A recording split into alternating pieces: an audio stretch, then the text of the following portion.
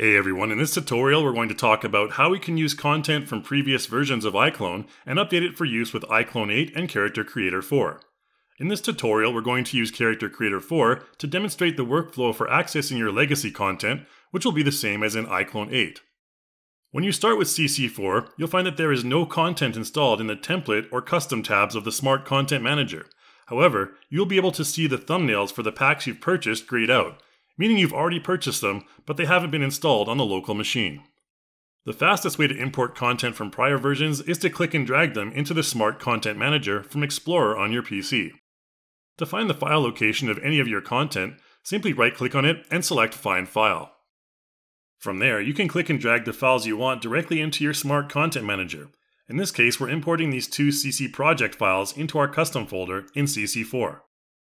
When you do it this way, the files are duplicated.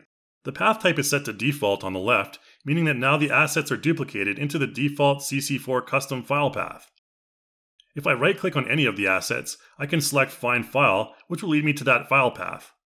In this case, you can see that it is indeed the default file path for saving custom content in CC4. This method is only recommended for custom assets, however, as any other assets will lose their pack information when imported into the new version.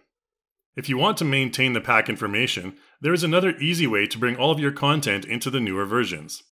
To do this, use the down arrow menu on the right of your Content Manager and select the Link option, which will allow you to access all previous CC3 content. Be aware that once you use this option, it may take a while depending on how much data you're bringing over. Fortunately, you'll only need to do this once. Once the import has been successful, then you'll be able to use all of your content from previous versions normally. You'll see the thumbnails for each pack will be colored if the new Smart Content Manager is able to find the data on your local disk, and the content from CC3 will be linked as opposed to duplicating the files in order to avoid using redundant space on your hard drive. In order to find your CC3 custom content, you need to switch the source from the drop-down menu to the left. Once you select CC3 custom content, then your custom assets from that version will appear, and they'll be properly categorized as well. If you right-click and select Find File, you'll see it will link back to the original CC3 custom folder structure instead of duplicating it. You'll also be able to access the pack information in the new version as well. Let's take a look at the Packager feature now. You can access this from both the right side menu item in your Content Manager or else the window menu at the top. The hotkey is Ctrl F4. Whenever you're creating your own packs, you'll want to organize them using the Packager. The Packager allows you to arrange and manage assets with different categories all into one package. If you want to save an updated version of your content, it's easy to do so. Here I'm just loading up this CC3 iProject. I can use the new animation player feature in CC4 to give it a preview. One can do it, even in just a few minutes. If I try to save this as a custom project with CC3 Custom still selected from the dropdown, I'll get an error message mentioning that I'm unable to save to CC3 format from CC4. Therefore, what I need to do is change the file type back to default from that same menu. Now when I try to save, it will be successfully saved in CC4 format.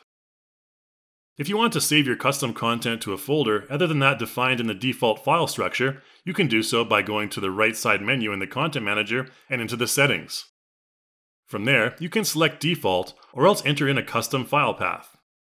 If you have a custom file path defined, then your custom content will all be saved there. In this case, I've done this all in CC3, so if I want to link to my CC4 from this special folder structure in CC3, then I need to repeat the process to create a custom content link. CC4 will recognize the separate custom folders and prompt you to select the unified directory you defined for your custom assets in the previous version. Once this is done, it will create another file path option from the drop-down menu. You'll still see the regular CC3 custom folder with a default path structure, which you can check by using the Find File command. You'll also see the new file path option that we just created as well. This ensures that we can access all previous custom file paths and consolidate them into CC4 to avoid losing previous custom assets. That's it for this tutorial, guys. Thanks for watching, and I'll see you in the next video.